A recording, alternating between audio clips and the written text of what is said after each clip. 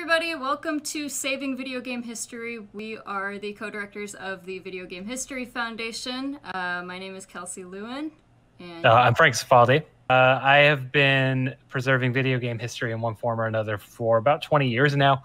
Kind of started way back in the early 2000s with a website called Lost Levels, which was the first website to focus on sort of finding and preserving games that never came out.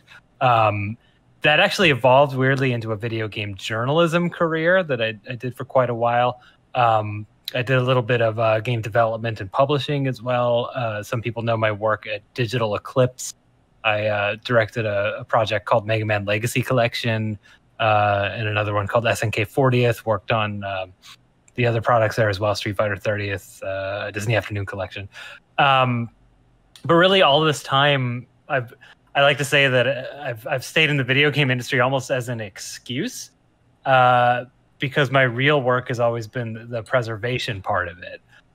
So I founded the Video Game History Foundation about 4 years ago because I felt that there was a need for more institutionalized video game preservation. There's a lot of work being done out in the world, which we'll talk about a little bit later, but I felt like what we were missing outside of the sort of public display museums was something, I don't know, along the lines of maybe the Film Foundation, which, I'm not going to lie, like that's partially where the name came from. And so, yeah, started this 4 years ago trying to sort of organize not only preservation efforts, but the industry at large. Launched 3.5-ish years ago, early 2017, with a Patreon big public splash, which is actually how I met Kelsey. yeah, so I don't have quite as long of a story that goes into this, but my day job is I own a couple of video game stores in the Seattle area, Pink Gorilla Games. If you attend normal PAX West, you've probably seen us over by the men's bathrooms on the 4th floor. The other thing I am is a historian and a researcher, and I came to the Video Game History Foundation kind of as a frustrated researcher. It was really difficult to find the kind of sources and types of materials that would have helped me out in my research, and I was like, why isn't anyone doing anything about this? And it turns out there was one guy doing something about it. So there's more than one guy, but I think yeah. I think it's more that our values aligned, right? Yes. Like we're both easily frustrated historian types who are extreme perfectionists, who are really upset that there isn't just this there isn't much in the way of resources to deep dive, I think would be the fair way to sort of say what our connection here was, right? So I want to talk a little briefly, actually, before we get into the slideshow, just about what it is that we're talking about here today, which is this is sort of a tutorial, I guess, or an overview of video game preservation as we see it right now. What's going on in the world, but I think more importantly, like how the foundation itself views the state of preservation and sort of like what our values are, what we think people should be focusing on that maybe they're not thinking about. How we define video game history, preservation, and how it looks a little bit different than I think the sort of the normal thing you think about when you think about game preservation. Yeah, I think that's fair. Yep. So I won't spend too long on this slide. Why I say video game history if you're listening to this talk? I mean, you probably already care. We don't need to tell you that video games are really important. But should we mention all the billions that they make? Is that what people want to hear? Yeah, do we have to talk about the fact that video games are out-earning both the film industry and the music industry? Should we say that? Do you guys like video games, or why are you here? Yeah. But mostly, we just don't want our stories to be forgotten. And so many of them probably already have been, or so many of them haven't been told yet. We want historians to be able to uncover these stories and tell them. So when people think of game preservation, I think the first thing they think of is, like, let's just get all the games. If we have all of the games, if we have saved them all from the garbage and we have a big shelf of them or a big museum of them, we've preserved video games. We've done it. Now historians can do their job, and that's the game right there. Yeah. but not. I mean, that's not really how we think of it. Museums obviously are fantastic. They do a lot of great work, but there's only and in fact, that was a museum on the prior slide, that was right? That was the National Video Game Museum in Frisco, Texas. Yeah. Yeah. So there's only a finite amount of things that someone can get from the game itself. Right here on this slide, I have a photo of Chris Kohler's, I guess, old series now, because he's no longer with Kotaku, but called Complete in Box, where he would examine the entire retail game, and you get to learn everything you can learn from that box. Yeah, and I like this example because it's like, this is, if you give someone who's awesome like Chris Kohler, right, the game, right, here's the physical game, tell its story. I think Chris in this series demonstrates the upper limit of one can do in terms of telling a game story with just the game. Yeah, he's squeezed every ounce you can get out of this. You can get how it's played, what it sounded like. If you're good at it, you can get, most of that stuff. If you're not so good at it, you're still going to miss some things in the... There might be credits or something, right? You can look at the packaging design and maybe extrapolate trends from the time, right? But you don't really get much more than what's handed to you there. Yeah, they wanted to sell you, Right. So is that enough? I mean, it's enough for there to be a great video series with that exact premise, but I don't think that's enough to, build all kinds of documentaries and stuff on, right?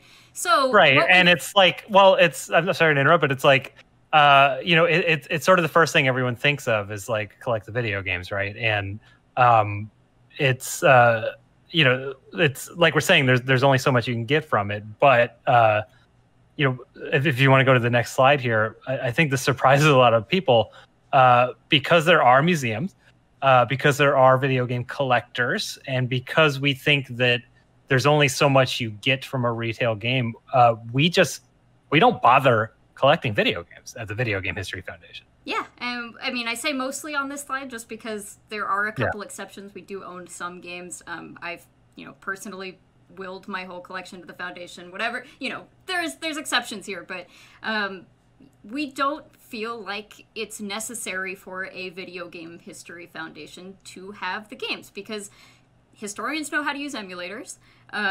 Video game collecting is a really popular hobby, so there's plenty of people who have, documented the retail, the boxes, the manuals. There's a bunch of people doing great work even scanning all of that stuff. And then other libraries and museums are already collecting the games. This photo here is from the Strong Museum of Play. They have an enormous collection of retail video games in their archives. So there are places doing a very good job at that already. Yeah, that's John Paul Dyson and Shannon Simmons pretending to examine some Mega Drive games. They do have actually, they're really examining. I don't know. Them. Are they really like talking about whatever that is? Yeah, they actually. I mean, they have. They don't have everything, but for example, they're looking at a complete Mega Drive collection, which is awesome. As in Japanese Mega Drive, they have the entirety of the Japanese Sega Genesis catalog. And, we're not saying that we don't think that there's any importance to it. It's just that there are other ways to get it. Like between us, I think we could source any video game right now if we really had to. Yeah, I also own 2 game stores, so. Right, exactly, yeah. But there's plenty in the world that we can't get at easily. Exactly. So we've decided basically that you need more than just the games to research. You need to understand not just what the games were themselves, but you need to understand how they were made and how they were played for good research. So when we talk about how games were made, we're talking about everything on the development side. So this is things like the source code, which I don't know, you've done a really good job at explaining what source code is in the past. Oh, sure. I mean, like, source code is the actual building blocks of the game. If you're looking at a retail game, you might be able to, like, if you guys are familiar with cutting room floor wiki, stuff like that, people are able to do some level of data mining and hacking to understand what's going on under the hood. But the actual source code is, I wish I had a good analogy for it, but it's it's direct access to the inner workings of the game. It's like going inside the Matrix. So we actually all kinds of stuff that's not able to be accessed in any way from the final game. It's been scrubbed out in one way or another. Oh yeah. Like if anyone listening, is a coder at all, it's you can comment out code and it doesn't get built into the game. So there's plenty of stuff if you look in source code that might be like early ideas or beta versions of things that don't make it into that final ROM because they're commented out of the source or they're not built in. But it's not just code when we talk about source code. It's like if you're looking to the right of this image right now, these are pictures of a couple of the development tools used on Disney's Aladdin on the Sega Mega Drive, which is in our collection, source code wise. So you get to see what the animation tools were and how they were used. And below that is actually Cakewalk, which is a common music sequencer. But this is Cakewalk running the actual Aladdin Cakewalk files, and you could see how Tommy Tallarico actually composed the music digitally for the game. So when we talk about source, like I said, it's not just that digital source. It's also things like original art, documentation. Like we said, there's things like design documents or pitch documents or things like that. Or like we sometimes see like internal correspondence between developers and publishers, things like that. We don't have many photos of the physical stuff here, but there's a lot of like paper stuff that comes out of especially older games. There were things that were sketched on real paper, or there was a printed out design document or something that was passed around. I mean, there's all kinds of types of materials that can spin out of this.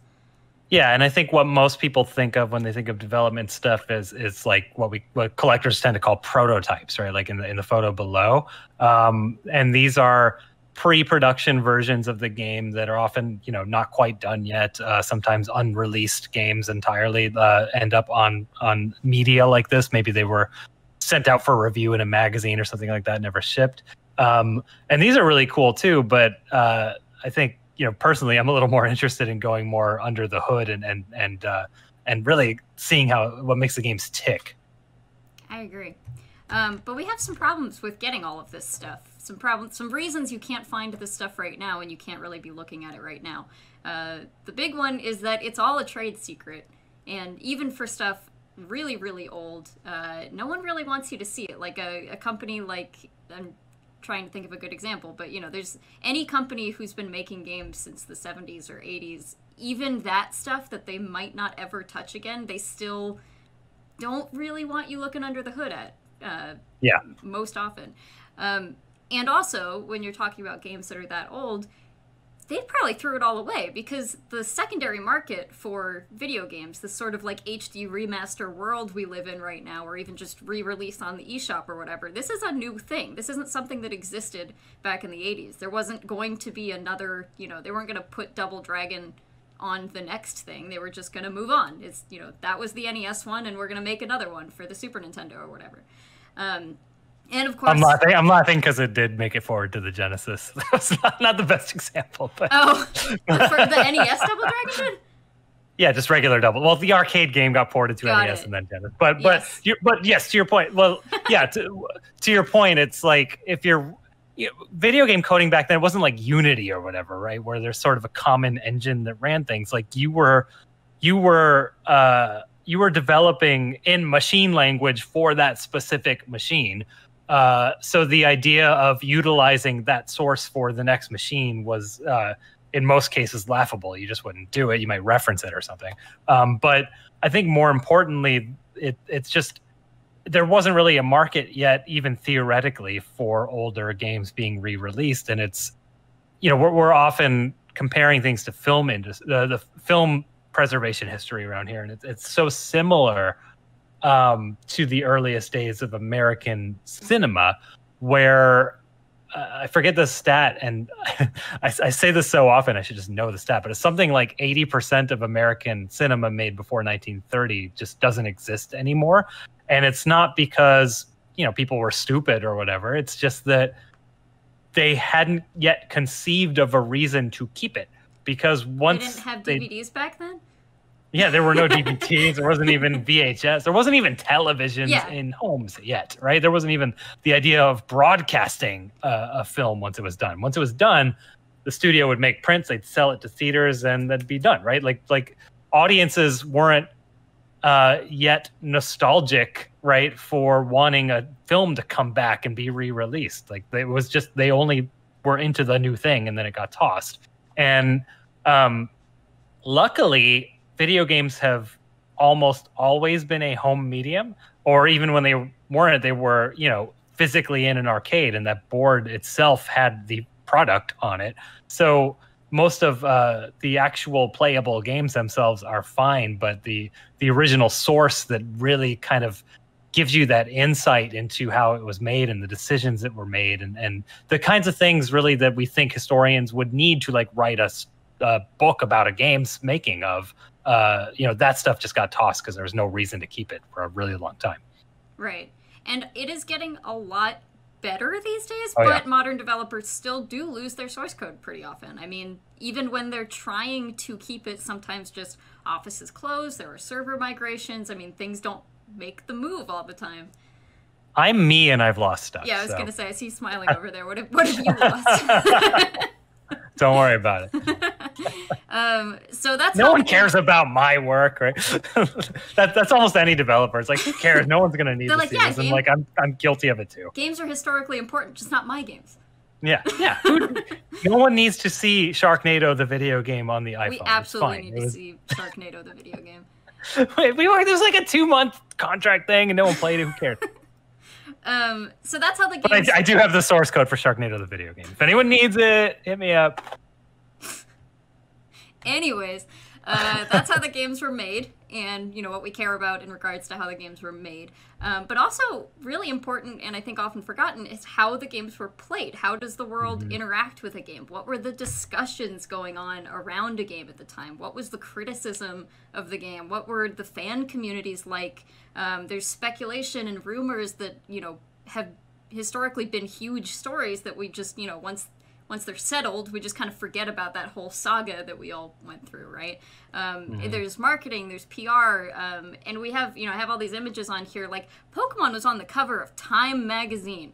If you handed someone a copy of Pokemon Red right now, and they had just never heard of Pokemon, they're not getting the fact that Pokemon was on the cover of Time magazine. That's how big it was, you know? Yeah. Or these huge Minecraft conventions, or, you know, this is another Pokemon example, but Pokemon at the Nintendo store in New York, or all these people crowding around a Pac-Man machine. I mean, this is a huge part of the story, is when you have kind of a mania around something, or a bunch of, you know, rumors around something, or discussion in any form.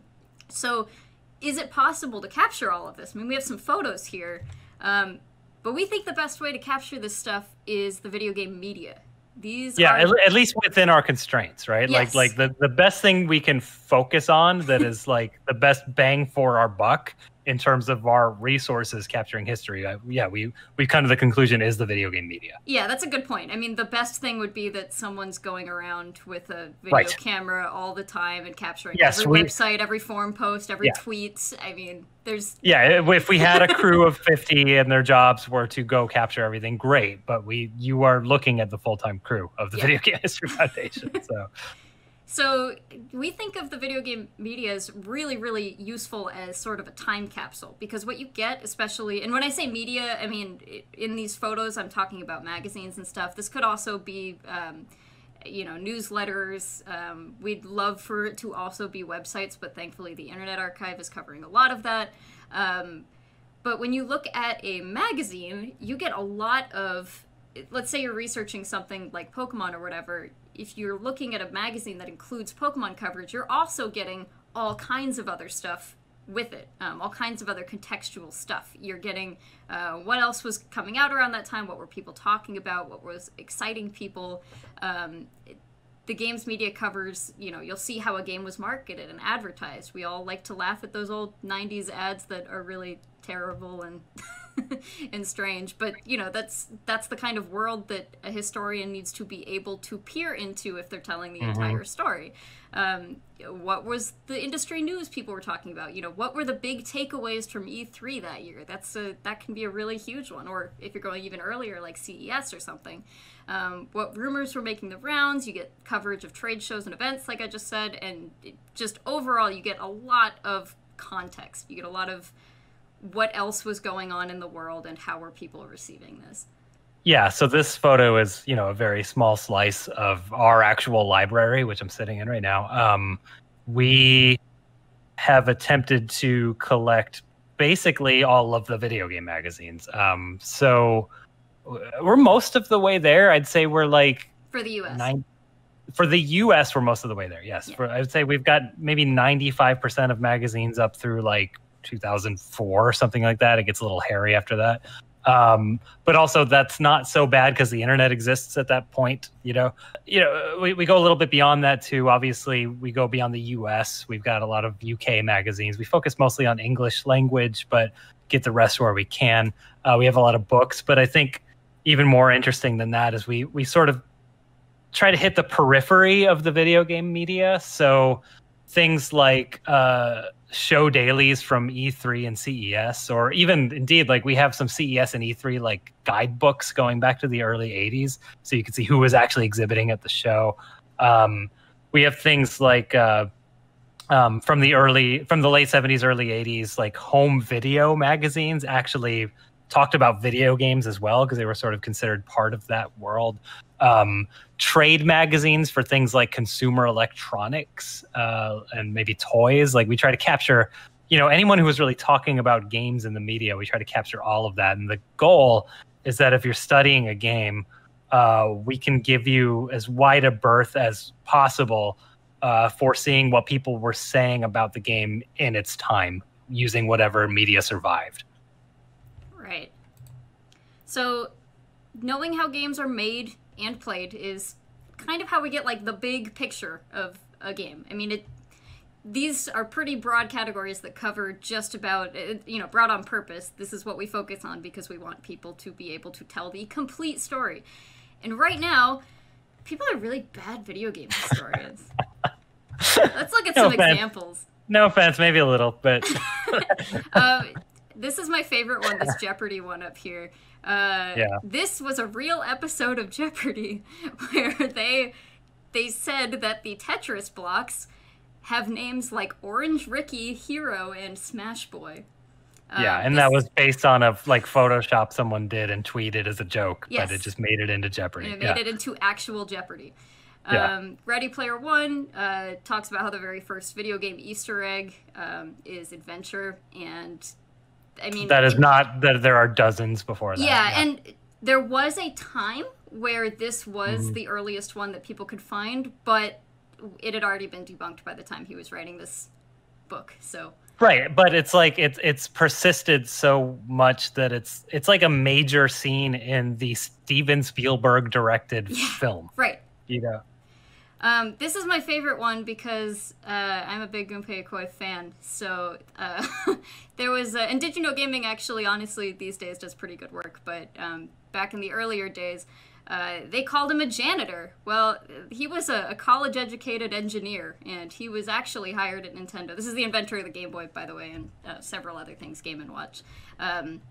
But he was hired as a janitor at Nintendo, and he rose through the ranks. Yeah. It's a great Cinderella story, but it's not true. He was a college-educated engineer, and he was very good at it. And he was hired to be the engineer on all of their factory machinery.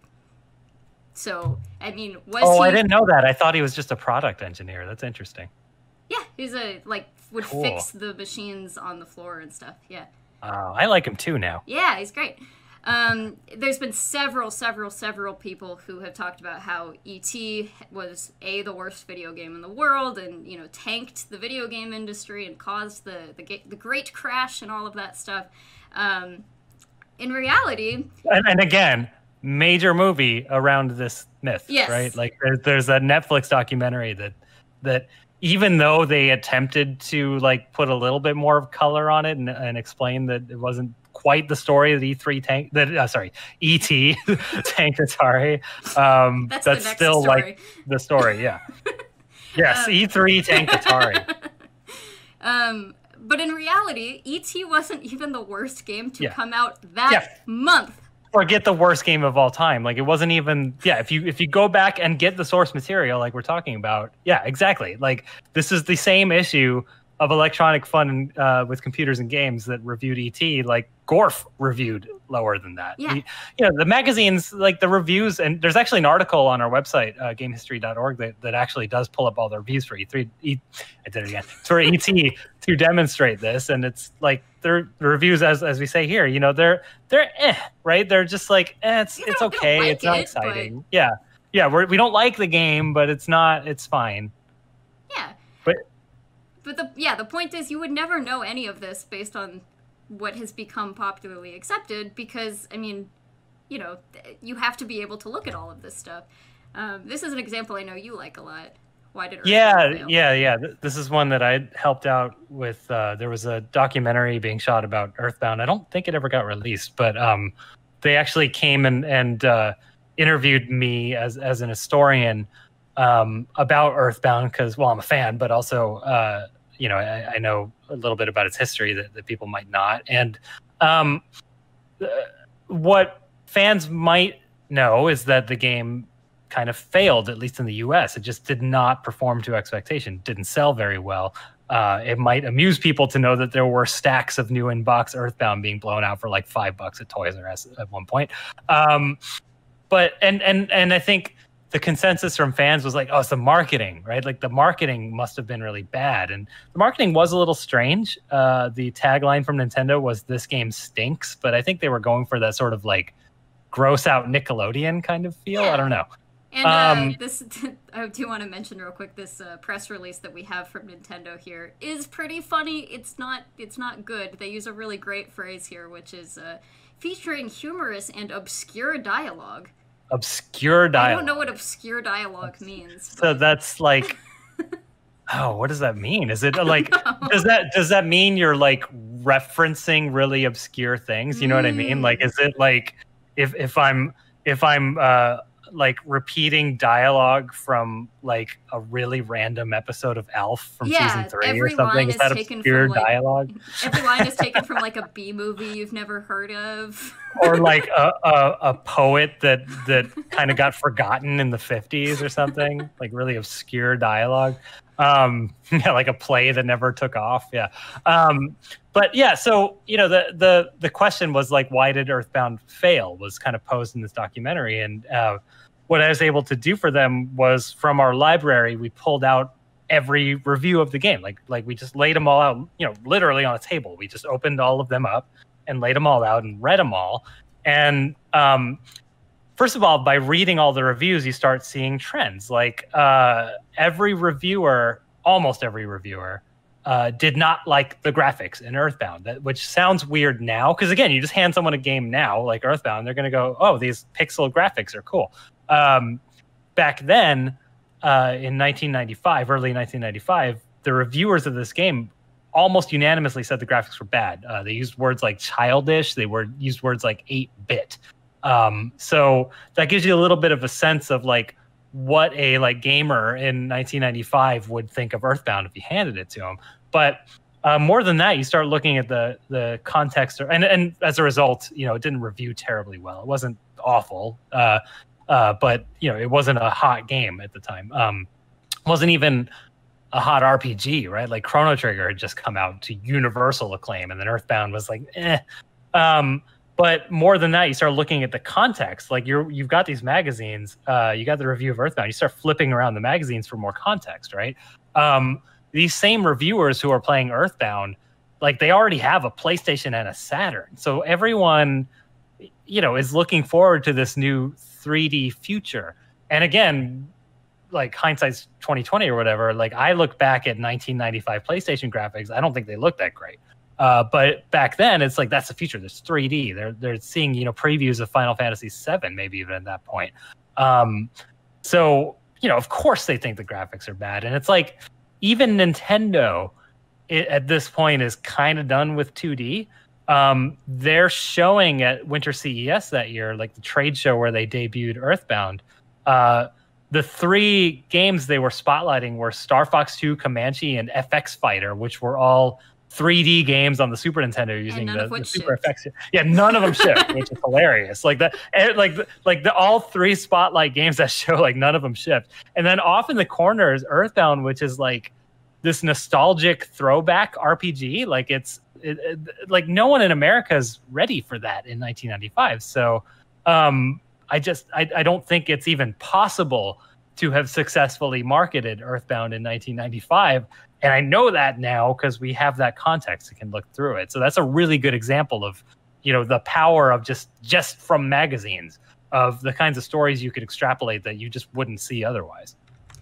So people are bad video game historians, but it's not their fault. And this is something that I think we both came around to, rather than like being upset at all of these things that are wrong, we're leaning into it. It's not their fault, and I'll tell you why, because here's where you can currently find this stuff. The internet? Yeah. If people have already researched it, maybe scanned some stuff and put it on there. Maybe they put something on the Internet Archive. Yeah, an Internet Archive, we should say, like, even we, as people with access to this stuff, first stops the Internet Archive almost every time. Yes. Because, a lot of these magazines are scanned. A lot of old books and weird, newspapers and stuff like that are scanned, and you can text search the archive. And again, on gamehistory.org, we actually have a tutorial for text searching the Internet Archive. But yeah, like that's kind of the best thing is like we can find some raw material on the Internet Archive, or we can just hope that people have done real research before, and we can go to Wikipedia and hope that they actually have citations that we can follow. Yeah, and there's some paid services too, newspapers.com. You can maybe get some newspaper coverage, LexisNexis or whatever. There's some... Yeah, there's some if you happen to be a university student, you might have access to some of the stuff, Go to the library. Sure. Actually, this was written pre-COVID, so we're not saying good one, like, haha, yeah, right, you can just go to a library. Yeah, that's fair. There's actually not anything in libraries. Yes, there's not video game stuff in libraries generally, certainly not the magazines, stuff like that. Some magazines have probably been scanned. There's Retro Mags and the Internet Archive again. And again, we're not saying that, like, this work hasn't been done. It's just it's not nearly complete. There's a lot of gaps if you're only relying on the internet. Right. So here is us looking for that same ET thing that we were just showing off, that review from Electronic Fun with Computers and Games. If you wanted to find a copy of that at any library in the world, these are both of them.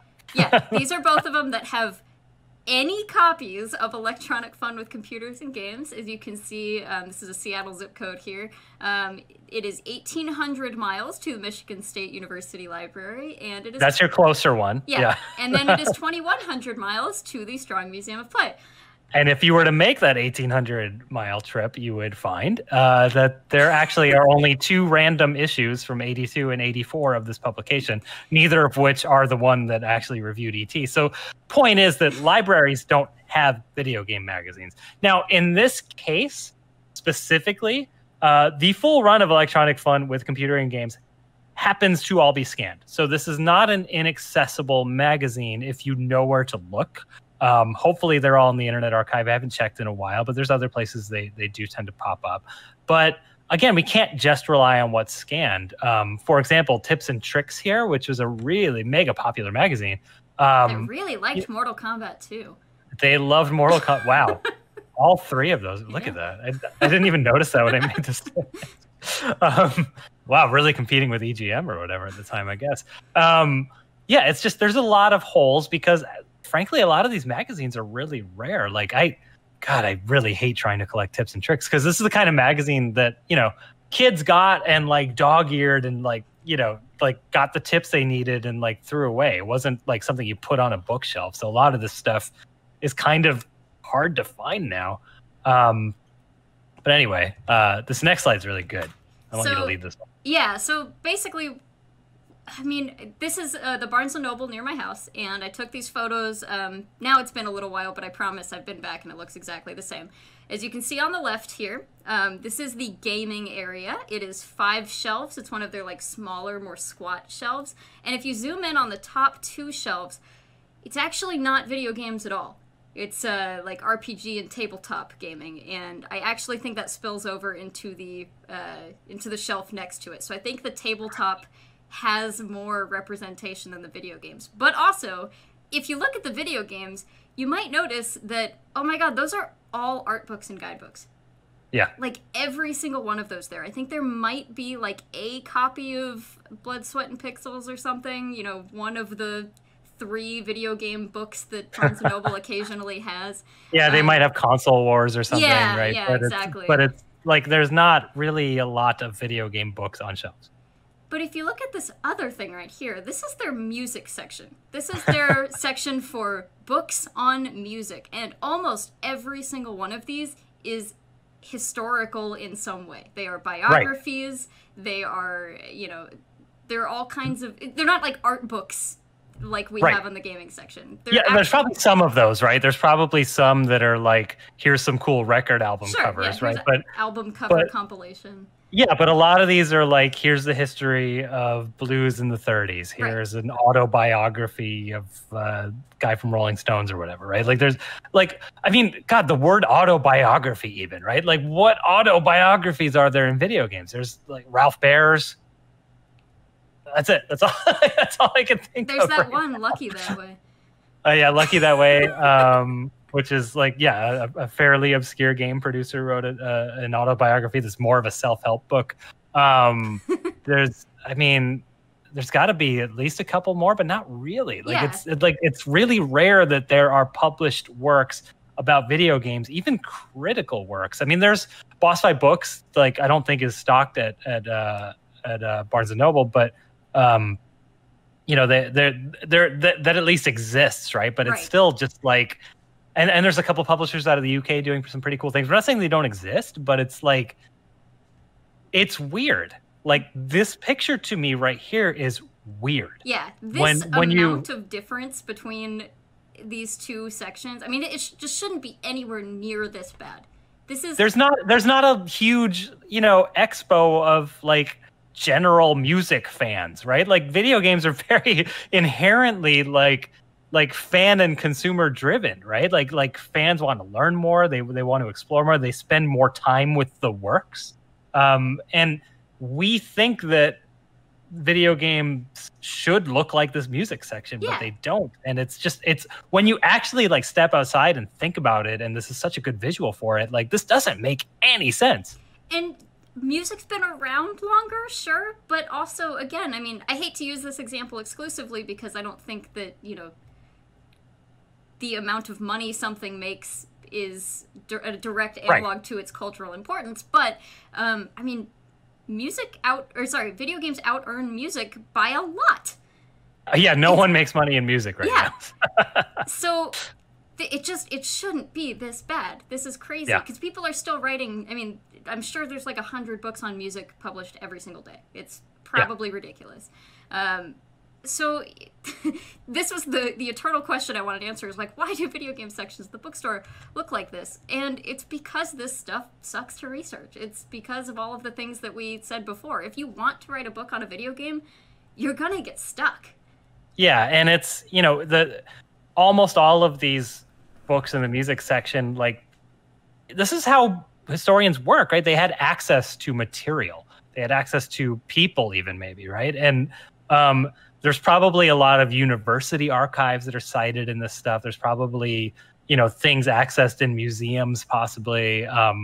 It's for people who are regular PAX attendees and know the Mopop here in Seattle. Yeah. Like, we have a whole museum. It used to be called the Experience Music Project, and it's just full of these, like, original sources for, you know, you've got all of Kurt Cobain's like original scripts and I was about to say that, like, there's at least 2 Nirvana books on the shelf that probably accessed some of like the raw Nirvana stuff from Mopop. Absolutely. Exactly. So we want to make this easier. both selfishly and because it's the right thing. Because I want to do better. We want to see better. Yeah. We want better YouTubers. I want to see better research. I want to do better research. I want that bookshelf to not look like that. We can tell much better stories, much more interesting stories, and inspire people to tell stories in the first place if we have access to this stuff. And, you know, not only do we want that bookstore to look better, there have been a handful of documentaries recently, but a lot of them, unfortunately, kind of grab at the same sort of, like, beeps and boops and 80s nostalgia and... I mean, as we're recording this, we haven't watched it yet, but there's this brand new documentary series on Netflix called High Score, right? And it's just like, you look at the trailer and it's just like pixely Pac-Man and spaceships zipping around and, you know, beep boop, hey, did you know that video games aren't just for kids anymore stuff? And it's like, and again, I haven't watched it yet. It might be great. It's but probably like fine. But video games deserve better than just that. We deserve for there to be a lot more than that. Grab your quarters. Yeah, like it's not what video games are. And that just tends to be, you know, the conversation tends to be led by, like, you know, media companies trying their best, and that's just the aesthetic they know.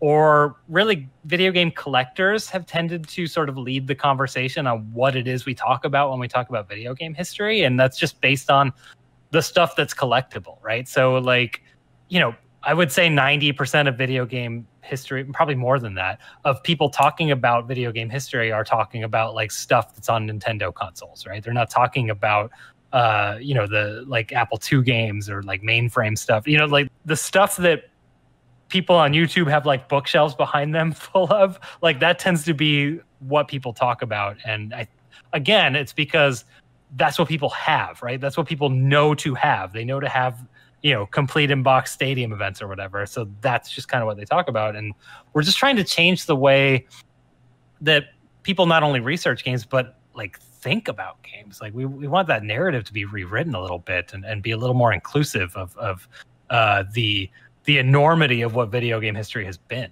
And if you have access to more of that stuff, then that becomes a lot easier. So here's some of the stuff that we're doing.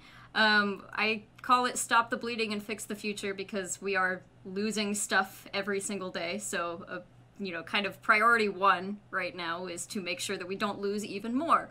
So, you know, we're accepting donations both from individuals. Maybe they've worked in the industry. Maybe they just had a friend or a parent or something that worked in the industry. Maybe it's from a closed down studio, a closed down media company.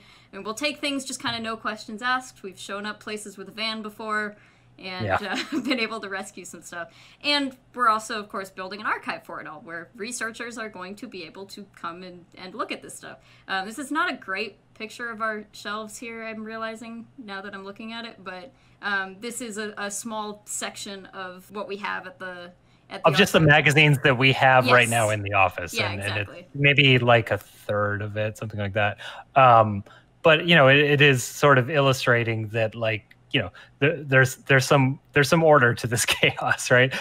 This is also only a photo of magazines, right? So when we're talking about, like, cleaning out offices, no questions asked stuff, that tends to be the more behind the scenes materials from game developers, which for the most part is a little bit harder to photograph. I mean, I don't have anything near me, but it tends to be like, do you want to see what you can get off this hard drive? Yeah. You know, like, it tends to be stuff like that. Here's a stack of CDs, like. Yeah. Here's a stack of poorly labeled CDRs. I think that game's on here somewhere that I worked on. Right. Yeah. Like, it tends to be stuff like that.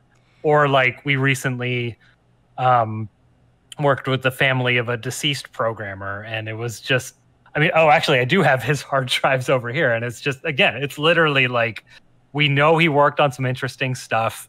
If you guys can make sense of this box of unlabeled crap, then great. Yeah, so that tends to be, you know, the not as sexy stuff, but it is what we think is the future of video game research, is being able to actually access that level of material. Yeah. And, you know, outside of just saving what's dying right now, and of course things on, like, magnetic media and even CDRs, I mean, all of those things can rot and die, and so we need to get those off of those materials before they... Are you going to show a I do have a rotting one right here. I don't know if that's going to show up. There we go. Like, that's gone now. That data is just gone. Like, you can you can see me through a hole in it right now. That data just doesn't exist anymore. This isn't like common, but CDs, especially CDR, like burnable media, is not permanent, and this is the inevitability of like what's going to happen to this stuff if we don't digitize it. Exactly. So outside of that, we're also obviously advocating for a better future, trying to make it so that we don't have to always be running around like a chicken with its head cut off trying to save everything. We're trying to solve a lot of the preservation issues. One of the things that we have been working on for a couple of years is a joint grant with the University of Washington, where we're equipping libraries with the tools to handle this stuff, because right now if you handed someone a stack of or big box of stuff from a developer, a lot of it would be very difficult to classify in a library system and difficult to run and be accessible by a researcher who wanted to see it. I mean, how do you... Yeah, I mean, I would imagine there's at least a couple people watching who have some sense of game development and have possibly worked in the industry. Like, even if you just handed a librarian like a clean source code repository, they're probably not going to know things like dependencies, right? Like tools needed to build this, target platform, right? They might not know that, oh, I'm going to need, a debug Xbox One to deploy this build to in order to actually make it playable, stuff like that. So we're trying, we think, okay, our long-term vision, our ultimate goal is that game development material is donated to libraries and archives, and we're just trying, and which is still a weird idea. It's still like a brand new idea in the world, and we're trying to make that inevitable future, that transition to it a little easier, because it's not like the old days where you're archiving like an author's work, and it's like, here's all of the like letters that were mailed across the world, the correspondence between the author and like, that's not the world we live in anymore, and we need to figure out what the equivalent of that is if we're ever going to be able to tell the actual stories of how these works that are really important to us were actually made. And part of sort of stoking everyone on that, stoking the market, thank you, on that is publishing the results of video game source research and being like, look at what can come out of this, look at what we can do if we have, what kind of research can be done, what kind of commercial products can be made if this stuff is saved and available. And we're also trying to make sure the commercial industry has a big voice in this too. We want them to join the discussion. We want them to find this just as important as we do. And for not just like the really nice, awesome, it would be great if historians could blah, blah, blah, because they don't care. What they care about is, to do these things costs time and resources. So there's also commercial applications for all of this too.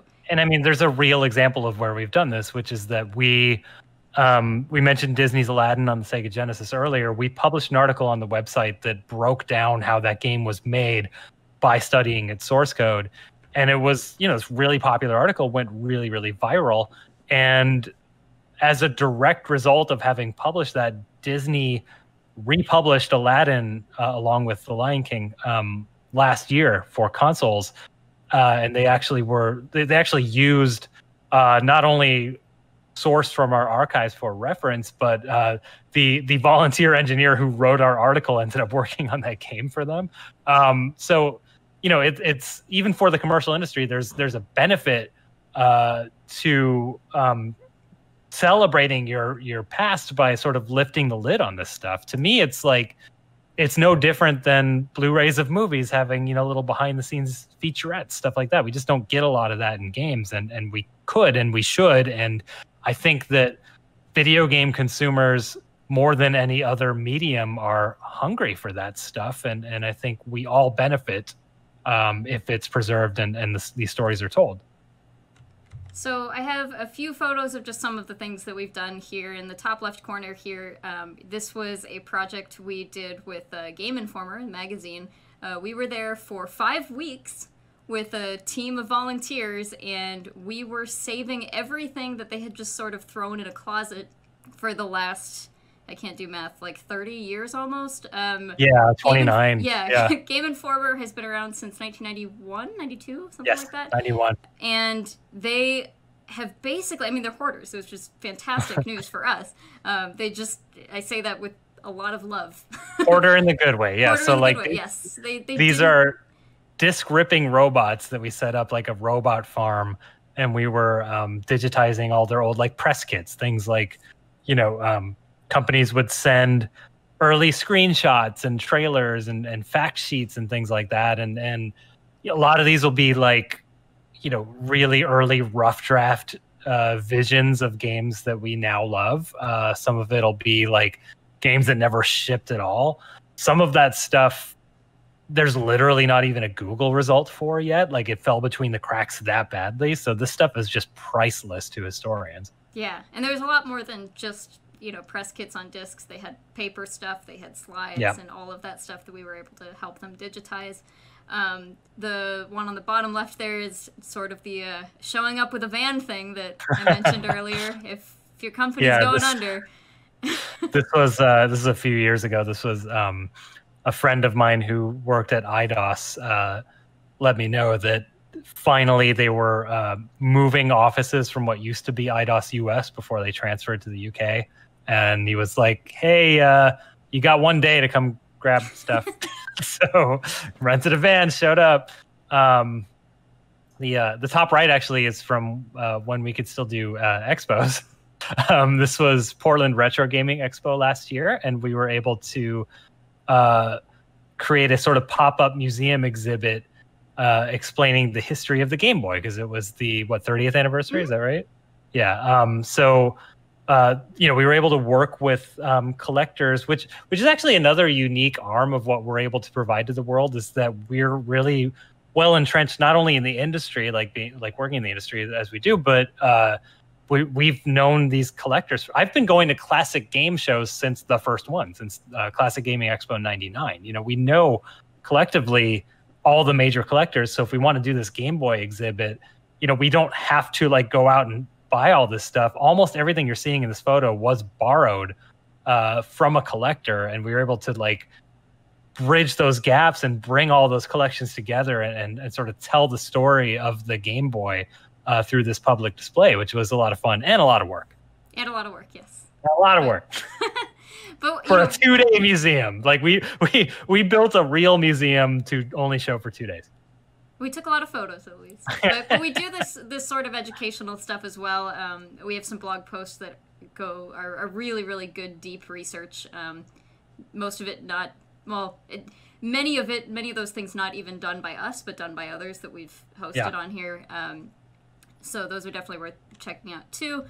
But since we're running out of time here, I'll try to wrap up a little bit.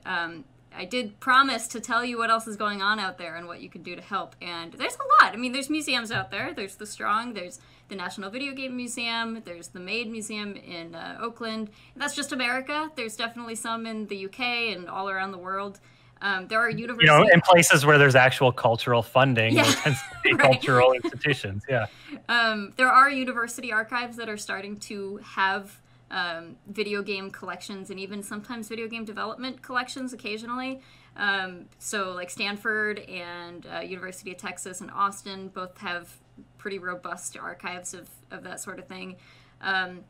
Even places like the Smithsonian have done video game exhibits and have a little bit of game focus these days. The Library of Congress, they do what they can. They have a great team out there, but it's government funded, and but the point is that, like, as of a few years ago, they finally went, oh right, video games, and like they started actually archiving games. And then a lot of the grassroots stuff is where a lot of the really, that's where the real work happens. Let's face it. Yeah, exactly. That's where like the big hitting labor comes from. All of the ROM dumping groups that are places like, and especially places like Redump that are just getting every video game ever and validating the data and dumping it multiple times and being like, okay, that is the definitive version of that game. And one of the many reasons we don't worry about the retail games too much. They're fine. They're fine. Groups like Retromags and stuff that are scanning things and putting them on the internet. There are emulation authors that are doing great work so that someday when every NES is dead and completely unable to play, impossible. Those things are tanks. But yeah, I mean that's a part of it. That's a part of preservation we don't talk about very often, is emulation authors and how they are continuing to reinvent the wheel and better understand how this hardware works so that we know when we're playing it that we're playing it correctly. Right. So. And then I hate this slide because I wish there was more. I wish I could say that there's a lot you could do to help, but to be honest, I mean, we're all kind of figuring this out together at the same time. The reason this is the first bullet point on this slide is because it's the most important, is please just put anything you have on the Internet Archive. It's not perfect, but they can host things, and, you know, then it's also incredibly, incredibly accessible. You know, anybody can go on to archive.org and look at it. So if you have anything, if you want to start scanning things, that's where you should put it first before you shop it around anywhere else. And also, I mean, what's not on here is, you know, maybe donating material if you have something interesting to someone like us or The Strong. Yeah. Oh, yeah. Money, too. I mean, money helps. Yeah. Money's good. Like, money is what we definitely need the most of. But, you know, for example, I had someone reach out recently who was like, hey, back in the 90s, I used to fill out the survey card in the back of the issues and of every video game magazine. And, video game companies used to mail me stuff. Do you want that? And I was like, yeah, great. And he mailed us this stack of just these incredible newsletters that like no one has, just like weird photocopied like Vic Tokai newsletters about how Golgo 13 is coming out soon, stuff like that. And it's like, you know, he didn't even realize that like this is material that like I know the biggest newsletter collector. He's just insanely jealous that we got this because he had never even seen like 5 issues of the stuff that we got, and he's like the definitive guy. So like there's just things like that you might not think of. Like my uncle owned a video store. If your uncle owned a video store in like the 80s and 90s, he probably got a lot of promotional material, or like,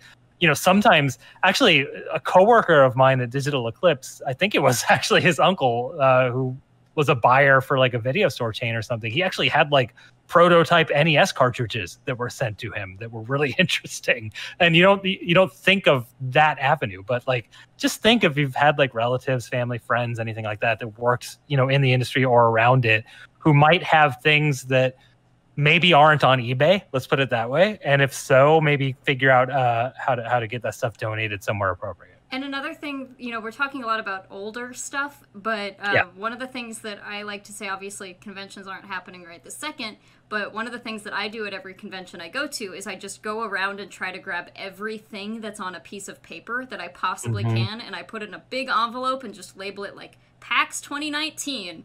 And then that or like goes Jason Scott also, you know, Jason Scott does something similar where he takes a photo of every booth. Yeah. You know, and like just puts that out there. And that's that is awesome. Enormously important for historians. I mean, to be because able to there's going to be a photo of like the next Miyamoto in one of these in his earliest days. Or, you know, like, or you know, games that didn't ship, or you know, there's so much you can learn from trade shows and fan shows and that sort of thing. And you know, we don't have as many of those, I think, these days, or as many of the trade show focused ones, but we still have all these fan shows where people are getting to play games early, and so photos and pieces of paper and stuff from all of that, extremely helpful. We go to as many as we can, but you know, if you're going to them, especially in other countries and stuff, make that envelope and send it our way, and that will become a permanent part of the archive. So I always tell people you should just kind of join the community. There's just a big community of people who care about this stuff. We have a Discord. It's part of our Patreon. There's lots of forums. There's lots of Discord groups. Like Gaming Alexandria might be a really good starting point if you're just interested in like, how can I as an individual sort of contribute to the digital bank of video game knowledge. I think Gaming Alexandria is a really good community to join and just be like, hey, how can I help? These are my skills. Yeah, exactly. And then, you know, contributing to Redump if you can, put your disk in a computer drive, follow the instructions, help validate. Yeah, if you're a collector, right? Yeah. Like you might have some rare-ish stuff that maybe hasn't been validated yet. You can go to redump.org and kind of see what they need. And it's literally like, you don't even have to upload a file to the internet, really. It's just like, follow these instructions. Did this text string match what you got? Great, let us know. Yeah, exactly. So I wish I could say there was a lot more you could do to help right now, but we're still kind of figuring that out ourselves. Yeah. But, feel free to talk to us. That's what all of these are for. Our Twitter is @gamehistory.org. You can email us, info@gamehistory.org. And if you are so inclined, you can also support us on Patreon, where you can get access to our Discord and all kinds of other fun things and be around other people that care about this stuff. Yeah. And that's a really good way. I mean, even though we're kind of asking you for money by saying that, but it is a really good way to join a community that's really dedicated to this. Everyone in our Discord is sort of leaning on the same way we are, right? The sort of hardcore historian type who just wants the world to be better. So if that sounds like your kind of crowd, that's the community that we've tried to foster with this Discord. So come hang out with us. Cool. That's all we have, and I appreciate you guys watching this. Are we doing Q&A? Yeah, I mean, again, feel free to reach out to us if you have any questions or comments or anything. We're mostly available. Cool. Thanks a lot, everybody. This is fun.